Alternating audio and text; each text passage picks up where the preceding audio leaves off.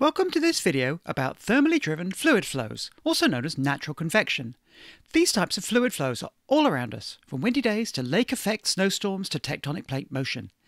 In this video, we're simulating a phenomenon known as Rayleigh-Bénard convection, which occurs when a fluid is heated from the bottom and cooled from the top. Depending on the temperature difference, geometry and fluid properties, the system will naturally set up metastable or unstable circulation currents.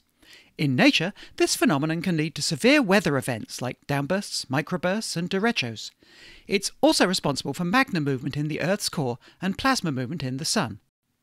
In this simulation, made up of about 200 million cells, we see blue convection structures falling from the cold upper surface and orange structures rising from the warm lower surface.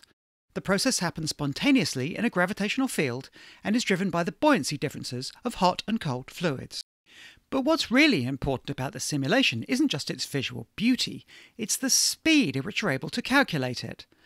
For the first time, using the Wafer-Scale Engine from Cerebras Systems, we're able to simulate high-resolution flows at near real-time rates.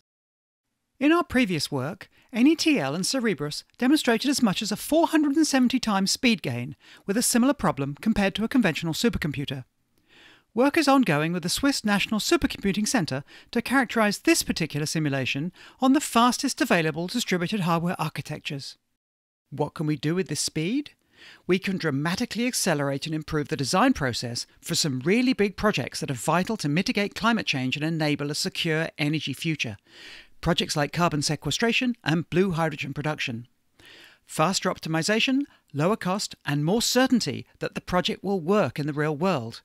And then we have an ultra-high-fidelity digital twin running just ahead, predicting problems and suggesting improvements. More compute power, more experiments, better science.